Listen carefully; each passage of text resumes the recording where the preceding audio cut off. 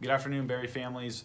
Thanks for taking the time to watch this quick video about this upcoming week's family dare called The Long Goodbye. And what that family dare is that whenever someone leaves the house this week, make the goodbye last. Say goodbye inside the house, go to the door and say it again, go out in the front yard and wave to them while they're leaving until they're out of sight. I know it may seem a little bit over the top, and it's not something I'm definitely used to doing myself, and it's not a part of my habit, but I have family members who do this on the regularly.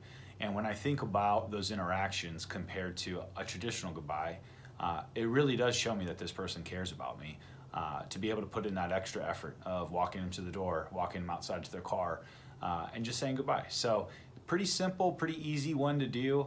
Might feel over the top, but sometimes kindness feels like going over the top. So I appreciate you guys jumping in together with this family dare, and I also appreciate our family supporting the Character Strong process on the family front, as well as what we do at our school at Barry. So thank you guys.